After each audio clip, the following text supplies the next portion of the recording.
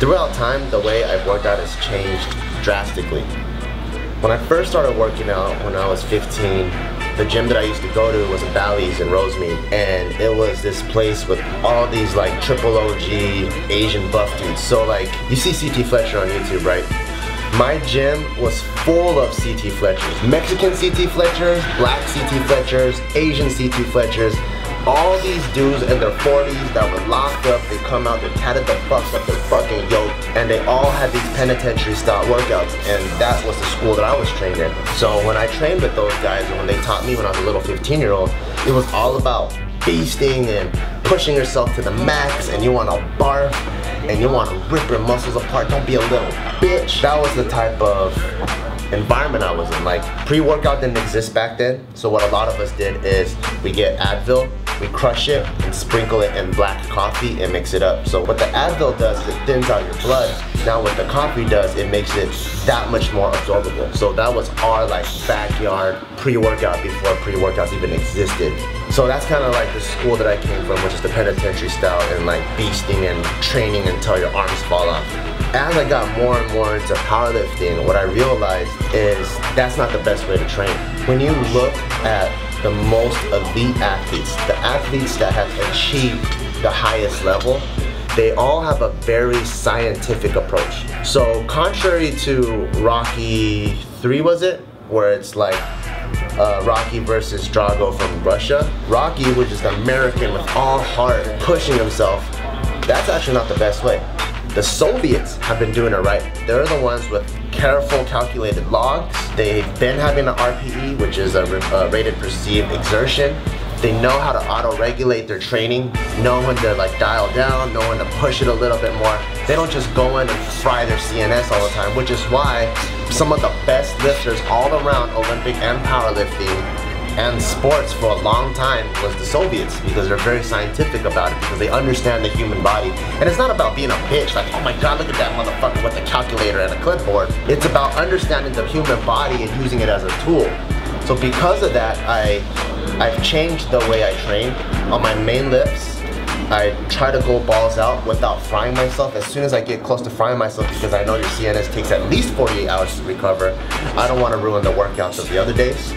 So I keep myself there, and on all my accessories, because I know it's there to accessorize and build your strength and your muscle, I don't fry myself the way I used to do. Like before, even with circuits, I would push myself until I'm panting, and then now I learned to just grip test. If you wake up in the morning, you squeeze your grip, and if it doesn't feel 100%, your CNS is pretty much fried. You should probably take a day off or go light.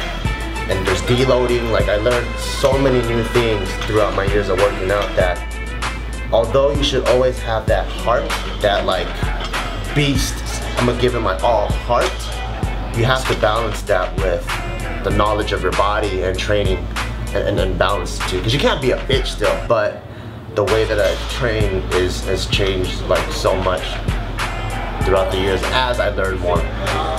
1, 2, 1, 2, 1, 2, 3, 4. God, you son of a... I gotta do 4 more. What I would tell my 15-year-old Bart right now, if I had like a little brother or something and he just started lifting, I would tell him to read all the articles that he can, watch all the videos that he can, and train with proven data. Because as appealing as it is to just beast it with no direction, just go in and sweat and throw iron around all day, if you want to progress quickly, that's not the best way. That's why there's all these, like, it took me like 4 or 5 years to deadlift 500, right? But people that train smart, from deadlifting 300, you could probably reach 500 in a year. So that's the difference. Like, if you train without direction and you're just beasting all day, the gains that you make, it's minimal.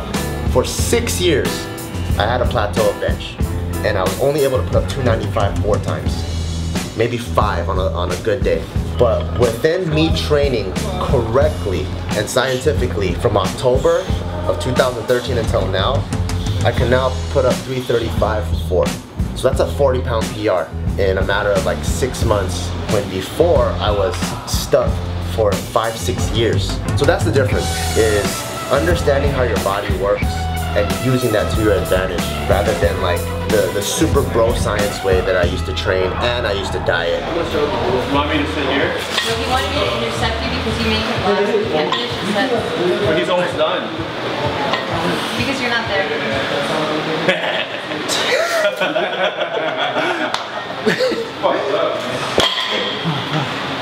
That's all it took, I tried. Because he laughs like Scooby-Doo.